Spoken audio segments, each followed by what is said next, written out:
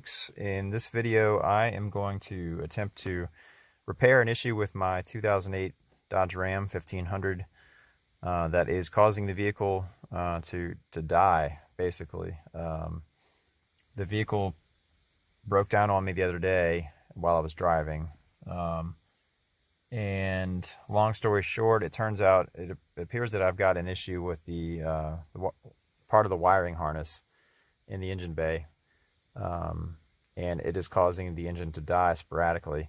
And I think what's going on is I believe the wiring harness has been rubbing on part of the engine block, and it must have worn through the wire insulation to the point that as the vehicle bounces around, the wire is occasionally losing continuity, and it's causing the engine to die. I'll dig into the reason for that and a little bit more here, but this is a pretty specific problem. I don't know if there's anyone else out there with a 2008 Ram 1500 that's going to encounter the exact same issue that I have. Although I will say that when I first started researching this, I did find a message board post by somebody who did seem to have a pretty similar issue, and sounds like it might even be the same part of the wiring harness that is causing my problem. So maybe there's a design flaw here that you know, the harness is tucked in a weird spot that causes it to rub,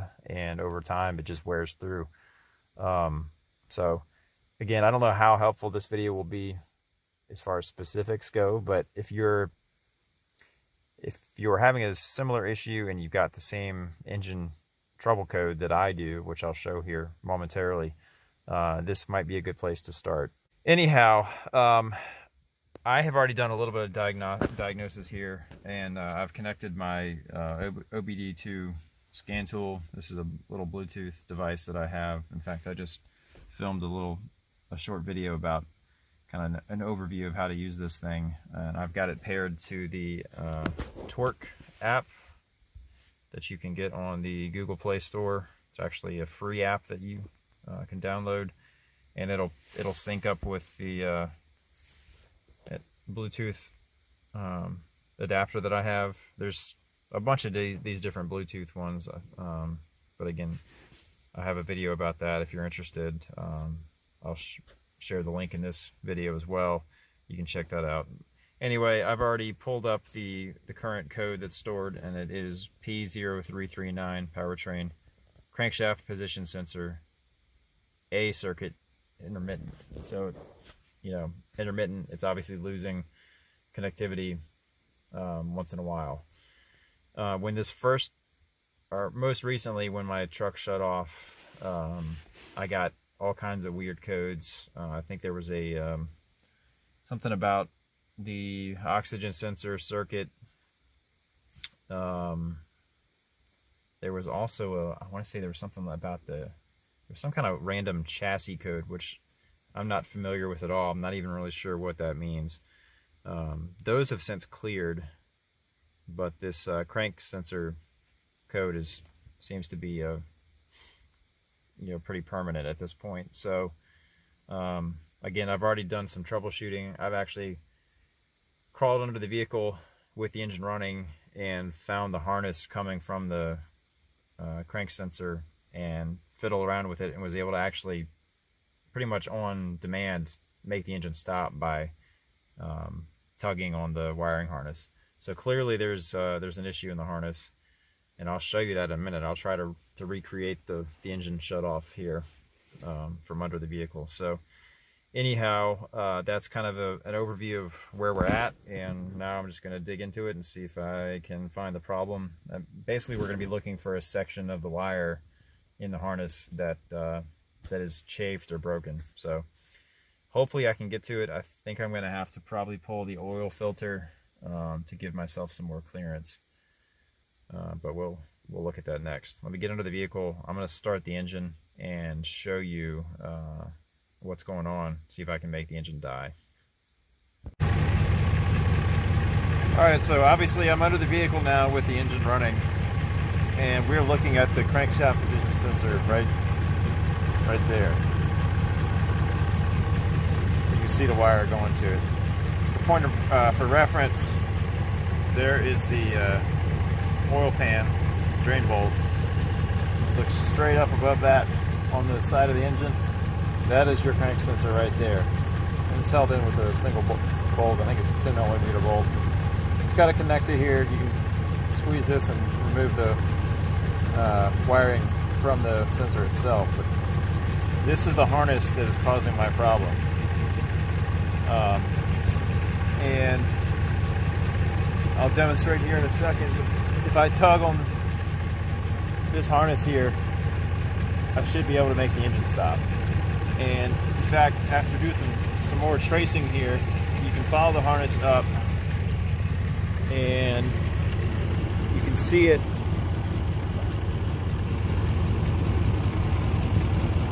See it moving right there? It goes behind the oil filter. And if you look, let's see here, you can kind of see where it goes. I don't know if you can see from this angle or not, but it actually goes behind the oil filter.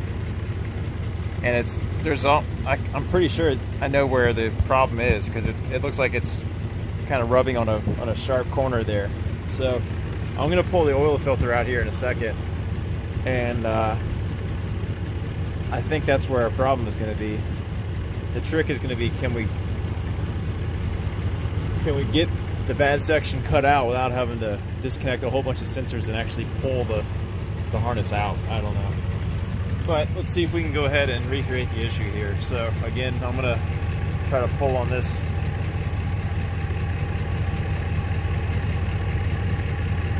See if I can get this to die.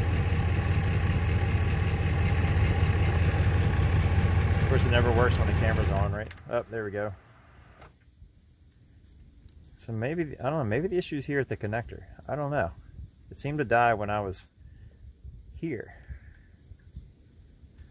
I might try to restart this again and see if I can recreate that again and maybe pinpoint where we need to start looking first.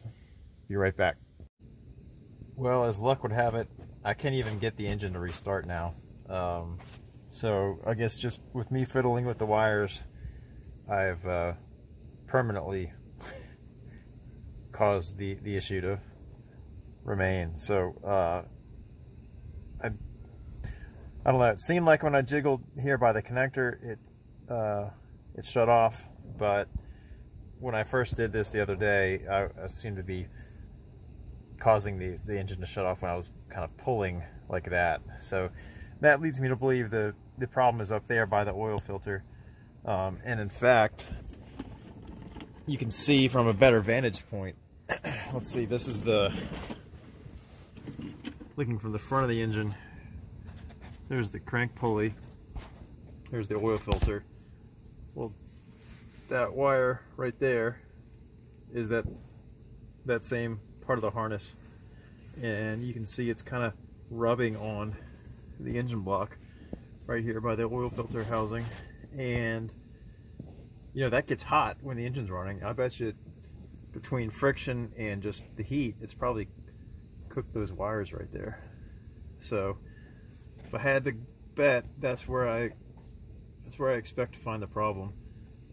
The good news is that it looks like if I take the oil filter out, I can probably get pretty good access, and I think if I disconnect some of these sensors, I can probably pull the harness out and access it from the top side of the engine. I'm gonna have to disconnect it's probably the oil temp sensor there, and then there was another connector back here.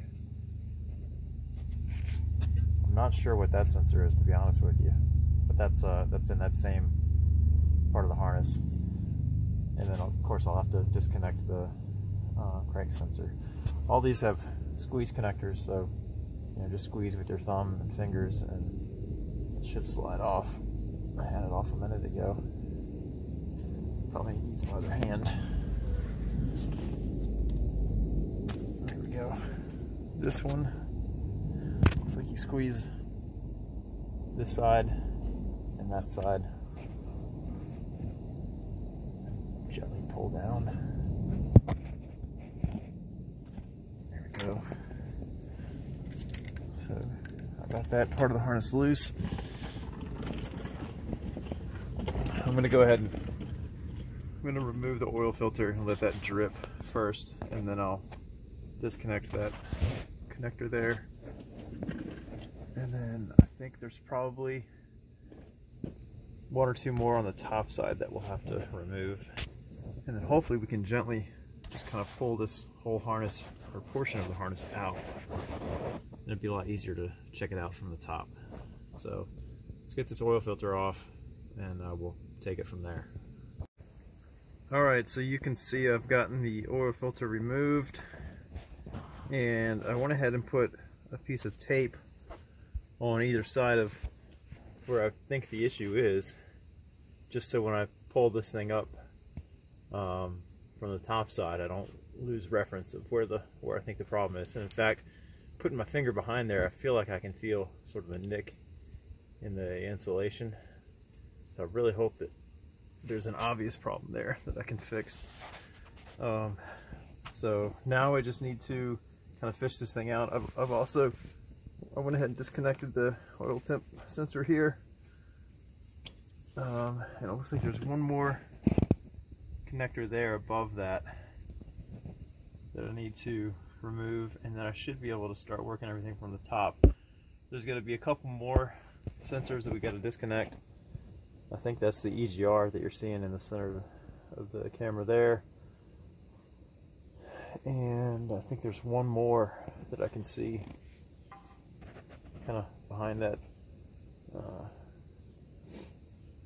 that coolant hose and clamp there in the middle.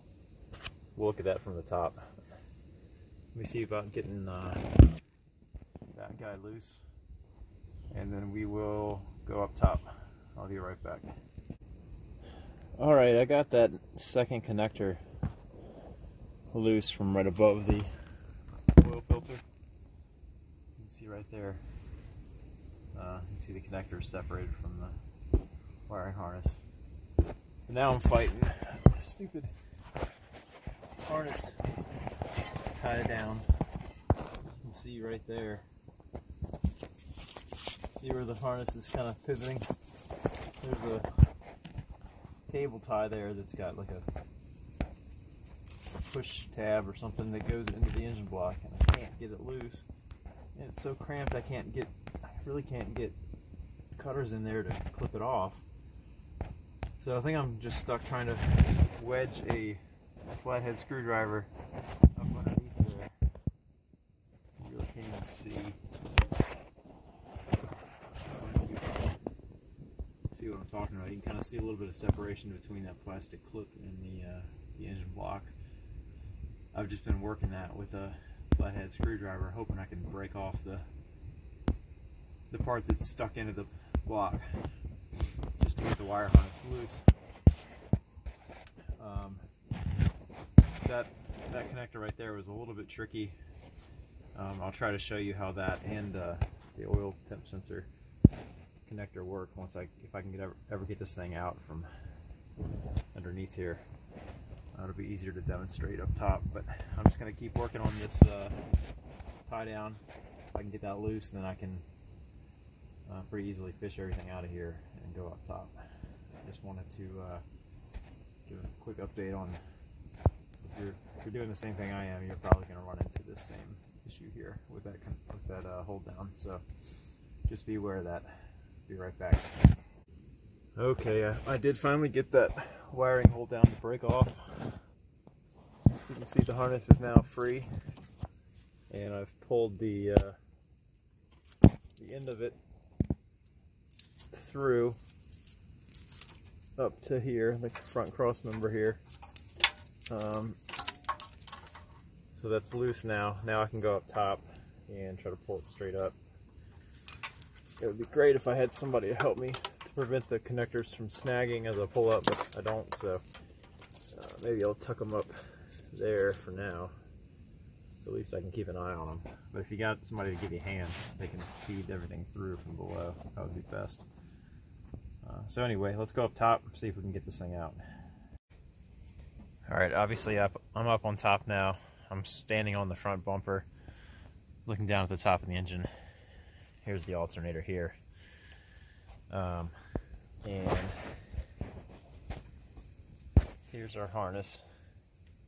You can kind of see that portion that we were working on down below. It's hanging down now, but we still got a couple connections here we got to contend with. I think this is the EGR here, and looks like it's got this little safety tab that I've got to probably get a flathead screwdriver, and I think I need to pry on the red tab on the backside and slide it this way, and then I can squeeze here and disconnect that. And then I got another one right there under the alternator, and that one looks like it's going to be tricky to get to.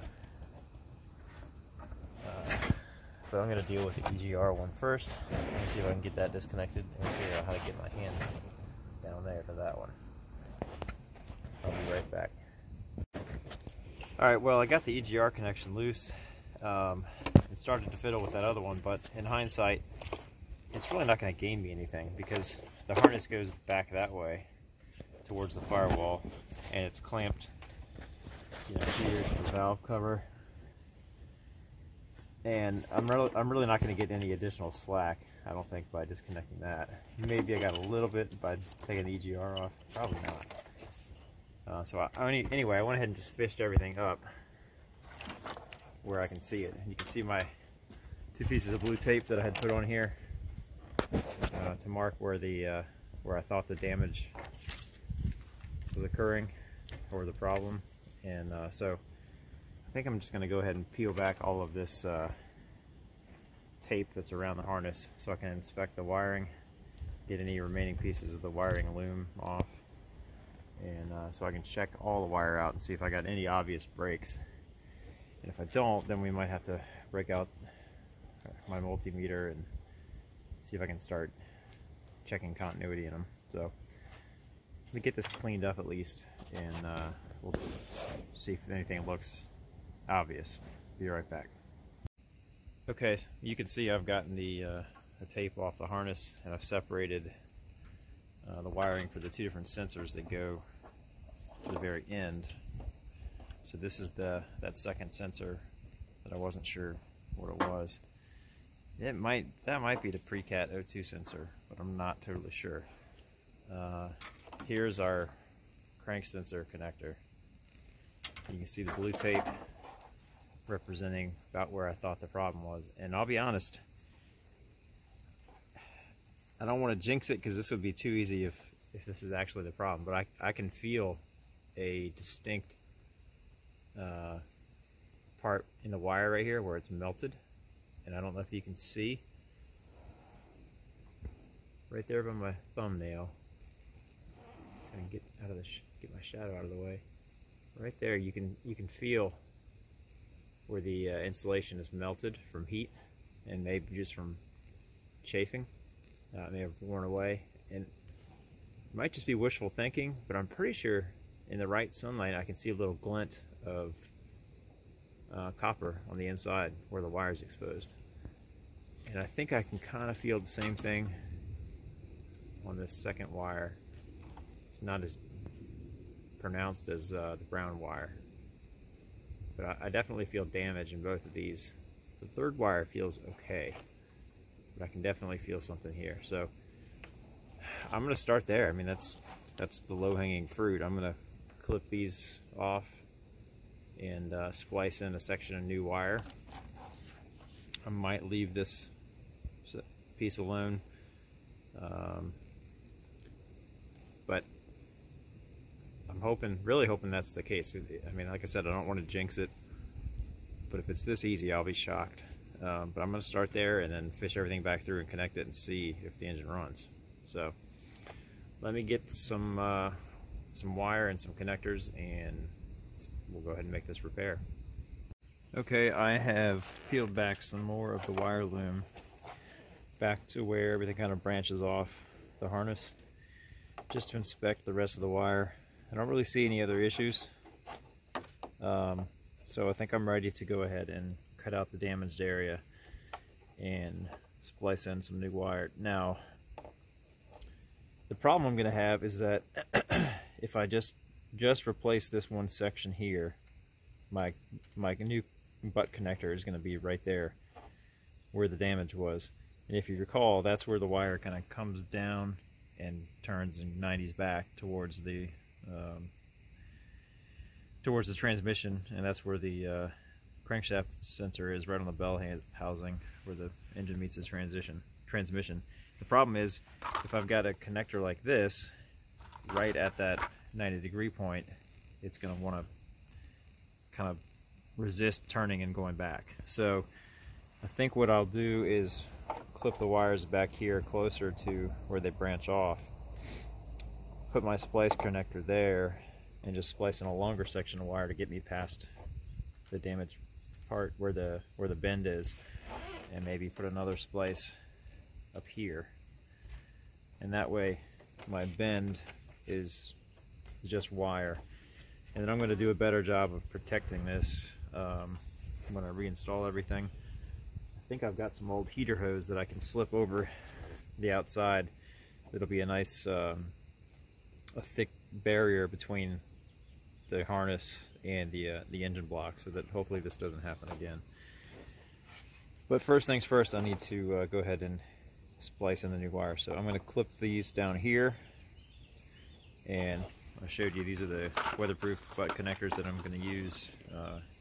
You slip one end of the wire in there and crimp it, slip the other end on the other side, crimp that, and then take a heat gun to both sides, and the plastic around the connector is like heat shrink tubing. It'll shrink down and snug up on the wire.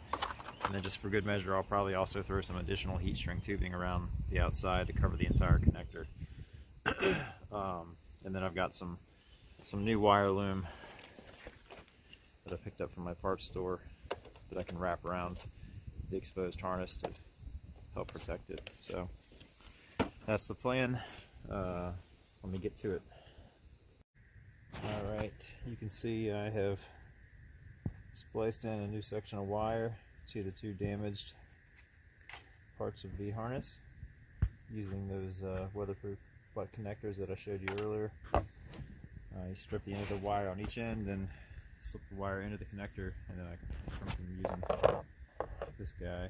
I use the 18 and 22 gauge crimp right there, and just crush that on either side of the connector until it cinches tight.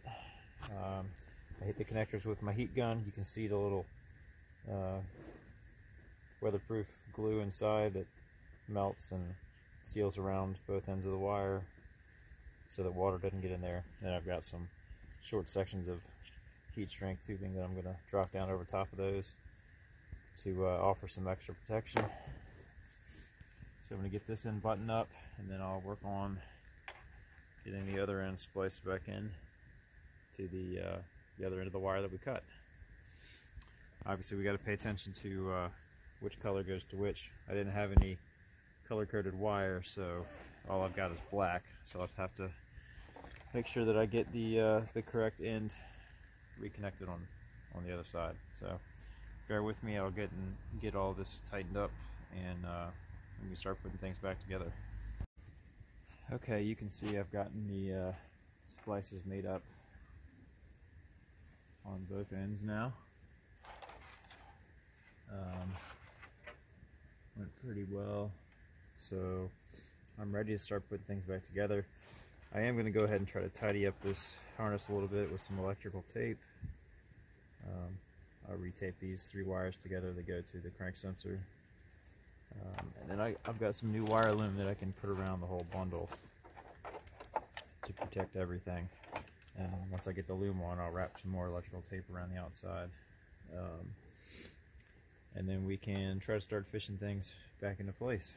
I'll be right back. Alright, you can see I've gotten the new wire loom installed around the harness, and I've got it taped up, and I'm ready to put everything back. I did want to go over really quickly how these two connectors at the oil filter housing go. I think this is the oil temp sensor. I believe this is the one that connects down beside the oil filter, and this is the one that goes above it.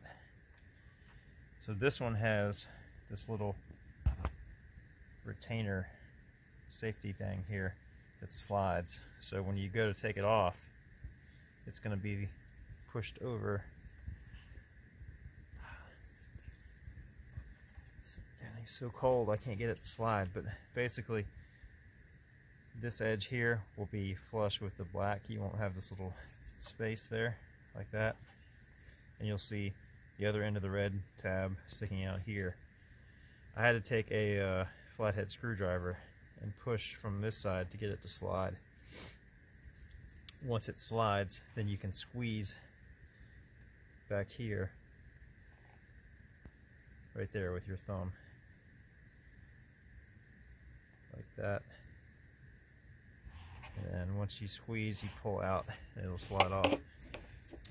This one, the one that goes down by the oil filter, has this red tab that slides back. Again, everything is so cold I can't get it to cooperate. But essentially, you gotta slide the red thing back that way, and then you can get to the little squeeze tab on the very end right there, and squeeze in and pull off. Alright, so I need to feed the harness back down through the gap here. I've already reinstalled the EGR connector. I just need to push this little tab over like that. There you go. And the rest of the harness needs to go down here between the EGR and the I guess it's the water pump below the alternator. And then I'm going to try to rig up some heater hose to go around the harness where it makes that hard 90-degree bend and turns back. First I'm going to try to get everything in place and see what's going to work best for that. Be right back. Alright, you can see I'm back under the truck now. I've gotten the harness pulled back down from above. I haven't reconnected anything yet. But you can see there's where it turns by the oil filter housing. It goes backwards. And I have pulled it back over here.